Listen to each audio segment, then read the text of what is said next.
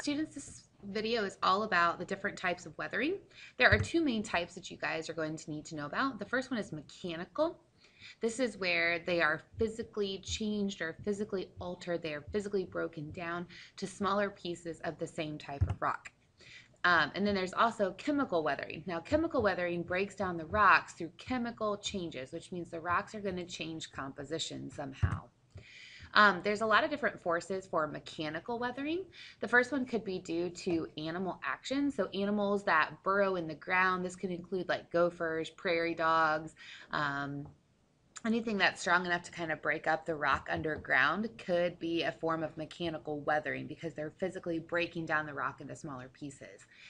In areas where you have extreme temperature changes, there's going to be some freezing and thawing. When water seeps into the cracks in the rock and it freezes, we know that when water freezes, it actually expands. And so when the water becomes ice, it's going to expand and it's going to crack the rock. And eventually that crack is going to get bigger and bigger and bigger. This process is also called frost wedging, where it widens cracks in sidewalks and causes potholes in the streets. So we know that in the wintertime, especially when it goes below freezing at nighttime and then it warms up during the day, in our roads, there's going to be this freezing and thawing pattern during the day and during the night. And that's going to weather the rock. It's going to break it down. Something else that can happen is plant growth. So as you can see here in this diagram, the plant roots are going to go into the different rocks and it's going to force those rocks apart. So over time, the roots of even small plants or large trees can pry apart those cracked rocks. Okay. There's also a release of pressure.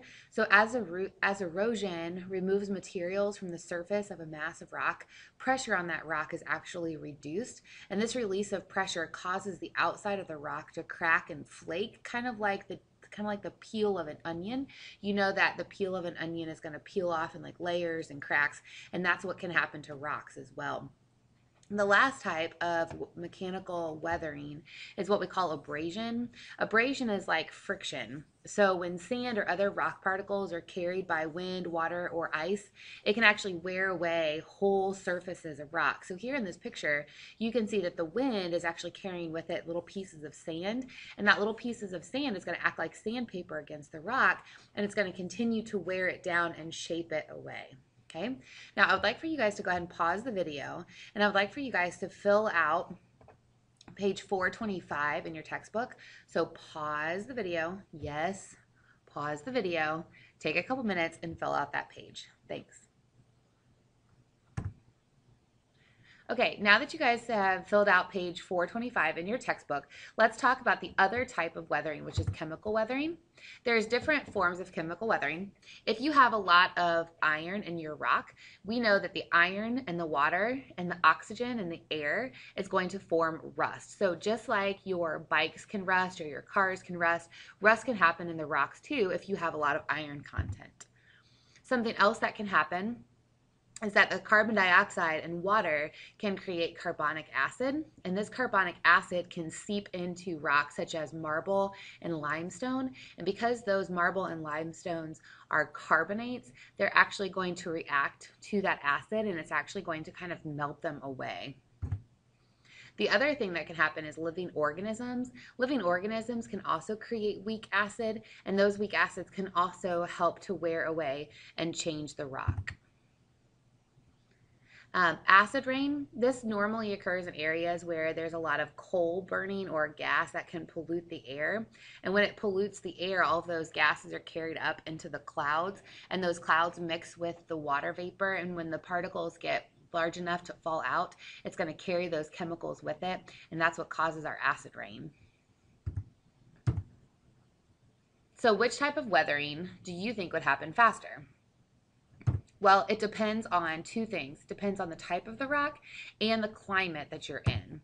Because more permeable rocks are going to weather away faster. So things like limestone or rocks that are really porous, that have the holes where water can seep in, those are going to erode and those are going to weather away faster than rocks that have a harder content.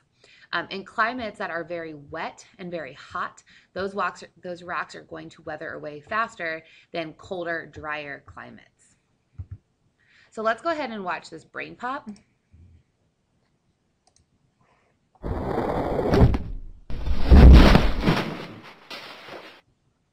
Ow. Dear Tim and Moby, what is weathering?